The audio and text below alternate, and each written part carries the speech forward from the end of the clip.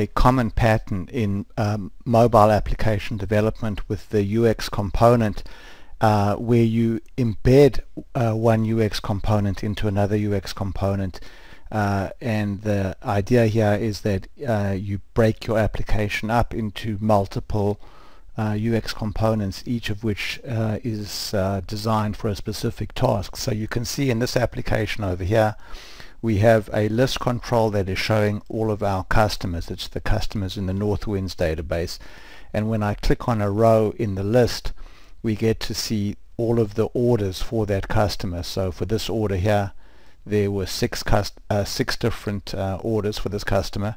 If we go back now, say to this customer, we can see there are 11 orders here, and we can just navigate through all of those orders by dragging on the slider or by pressing on the button.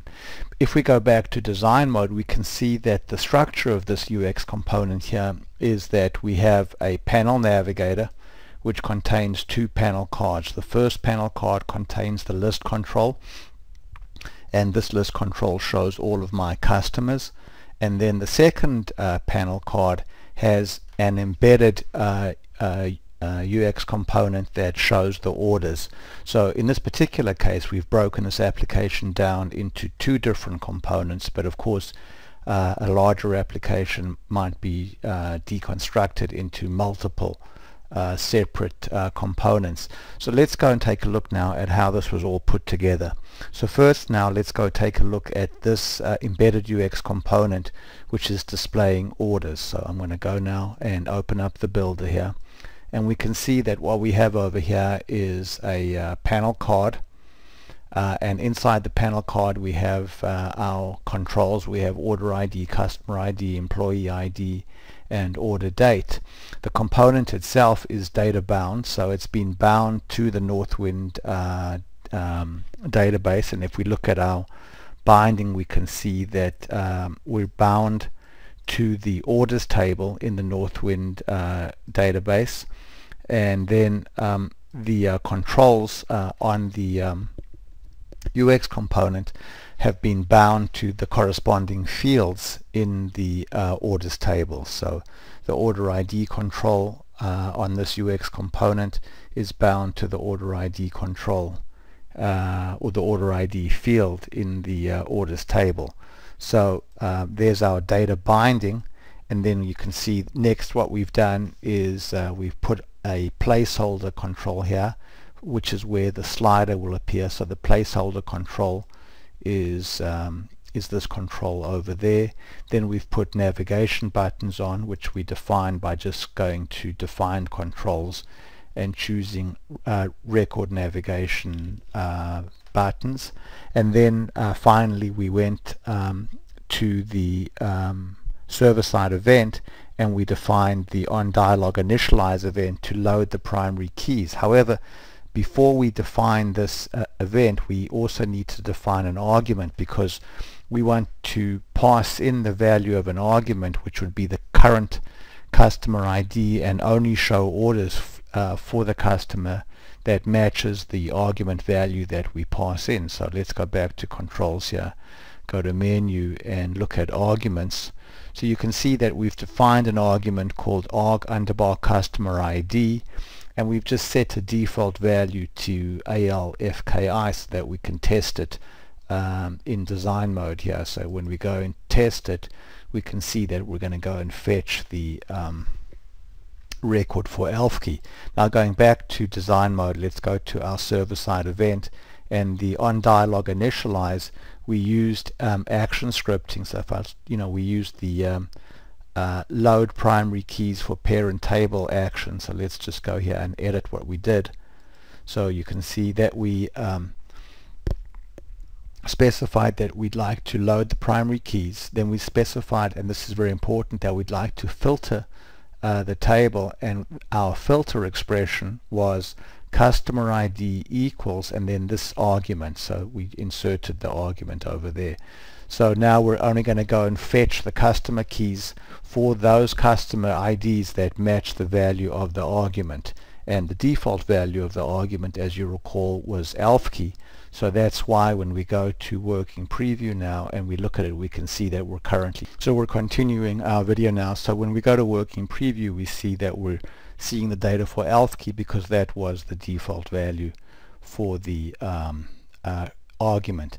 So now let's basically close this out, and I'm going to come back and describe what's going on with this back button a little later on. So now let's go back here now and go back to the customer table. So you can see here, this is where we've embedded the orders UX component into the parent component inside this panel card. And now let's take a look here at some of the options for the embedded object. So first you can see that when we embedded it, we gave the component a specific alias. So you can see here we specified an alias of UX underbar orders, and that's important because we're going to need to synchronize the component using its alias. So let's carry on now. And then you can also see that when you embed a component, it asks you to bind any of the arguments that were defined by that component. So the child component here defines an argument called arg customer ID, and we've specified that this argument is bound to the value of the list control. So you can see here the list control is the only available selection because that's the only control that is on this component. So we've specified that this list control is going to populate the argument. So having done that, we can now go and look at some of the other options here. So you can see that we've also specified that this embedded component is going to fill the container, so it's going to completely fill this panel card. Then we've also specified here that let's go here, that we are going to delay render till visible. So that means that when the customer component is loaded, this embedded object, this embedded component here will not actually be run, which means that the initial load of the customer component will be quicker because it's not going to render the embedded UX component displaying orders until it becomes visible. There's no need to display it initially.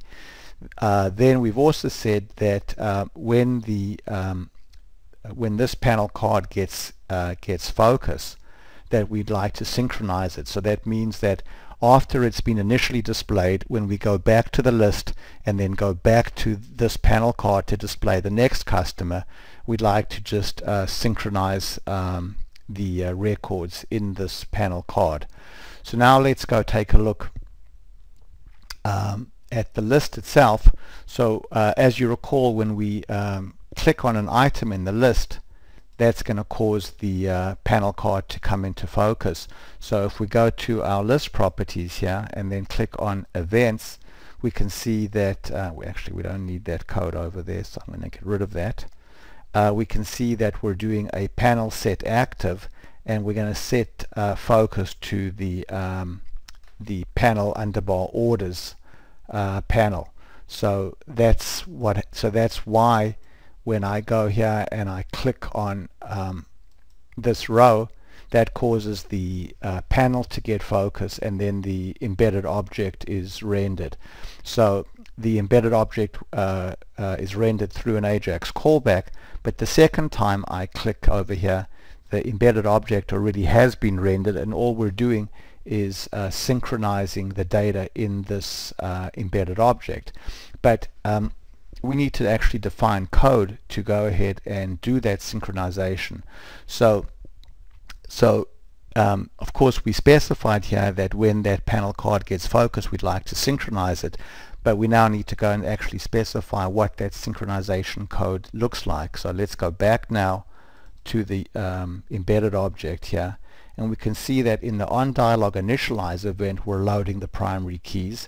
But now I'm going to just take this code and copy it there, and then go to the onSynchronize event and then just paste it in over there as well.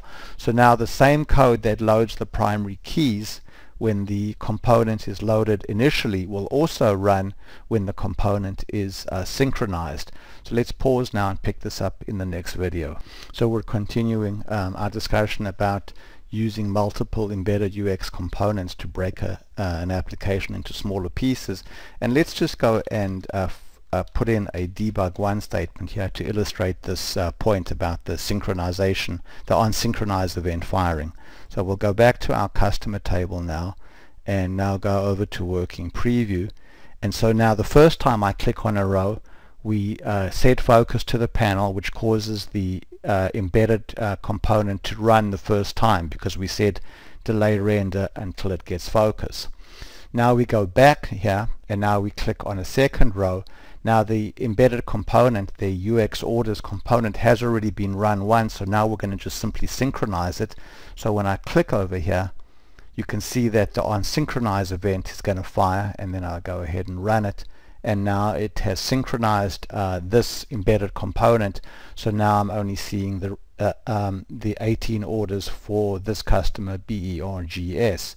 Go back now and choose, say, ELF key, and now that synchronize event fires, and you can see now that we've gone and fetched the primary keys for the customer called ELF key. So the final topic that I'd like to discuss is the behavior of this back button now. So when I click this back button over here, we're gonna go back and give focus to the panel in the parent component that contains the list. So you can see there we go back to the parent component. So let me just go here quickly and turn off this debug one, so we don't need to see that anymore, and then save it, and then go back to the customer table. So the parent panel that we'd like to give focus to is called panel underbar customer list, but this panel is inside the parent component. It's not a panel inside this embedded object. So if we go back to this embedded object here and look at this back button, we can see that the code here is doing the following. The first thing that it does is get a pointer to the parent object. So remember that this is inside the UX underbar orders component, and we're trying to set focus to the panel underbar customer list panel inside the parent component. So P now is a pointer to the parent component, and now we're going to say that if P is valid, in other words, if there was a parent that was actually found, then call the parent object's panel set active method and set the active panel to panel underbar customer list. Now the reason that we have this if statement over here is that when we run this component by itself, so if I go here and press the back button now, there is no parent component, so we don't want a JavaScript error. So you can see now that nothing happens, and the reason that nothing happens is that the P here is false, therefore this code block over there does not execute. So what we've shown in this video is how the two separate components, one that is displaying customers and one that is displaying orders, can be used to build a bigger application. The orders component is embedded into the customer component and is linked to the current value of the customer ID field. The final thing that I don't think I pointed out was that the list itself, let's go to this list itself and look at its definition. The list itself is based on a SQL data source. You can see we're going to the Northwind connection. We're getting data from the customer table, but the important thing here is that this list has been configured to return the value of customer ID. This is very important because the argument that is used to filter the orders is being populated by the value in the list control. So we want the list control to always return customer ID when you tap on a row in the list. So what we've just shown over here is a very powerful technique for breaking large applications into smaller applications, and how you can embed one component into another component and then set argument values from the parent component into the child component, and then synchronize the child component when it gets when it needs to be refreshed. Thank you very much for watching.